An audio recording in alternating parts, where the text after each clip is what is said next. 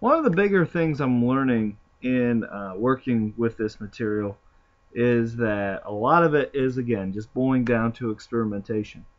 So, for example, when we are calling to our abstract class shape, we need to make sure if we call to it that we use any abstract method and give it a definition before the program will like it. Otherwise, there's still something out there that's abstract and the program does not want to work with it. So, we're going to use the same abstract shape to create a square and so forth. So, I'm going to clean up some of this extra stuff that we always see here. So, public class square is going to extend our shape attributes again. And again, it's mad because square is not abstract and does not override abstract method perimeter in shape. So it wants us to make sure that we override perimeter. Okay, we can do that. So let's do it again. We're going to say it's a square, so all the sides are going to be equal. It's private double my side. It's a weird name. I'm going to try something first. Well, we're going to first have to build a constructor. So public square, and the side's a double, and the string's a name. So we're going to super the name, send it to the abstract class, which, again, shape has the receiver when it's being constructed for the name to construct my name equals name. And we also need to make my side equal side. There is something else. Oh, I did a semicolon instead of a brace. There we go. Need to put another brace down here. And everyone's happy. I'm going to try doing perimeter first to see if it yells at us for not having abstract area then.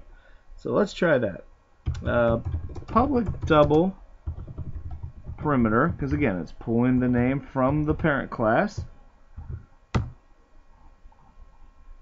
And we're going to return 4 times my side. Okay, we satisfy perimeter. We'll go up here. Oh, now we didn't override the area method, eh? Okay, well, we'll take care of that. Public double area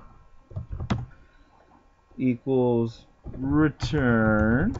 Well, it doesn't equal, but return my side times my side.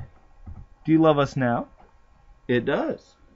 So, we're going to create another square and then call to the methods to finish constructing it. So I still have my circle, so I'm just going to enter a few times, and we're going to do this for the square. So square, I'm going to call this something different. I'm going to call it bacon because it's almost lunchtime for me. Equals new square.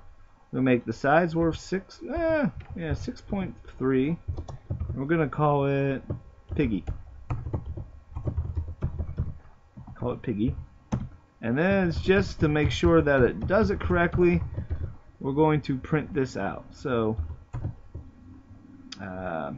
bacon dot area system dot out dot print line bacon dot perimeter system dot out dot print line bacon dot get name.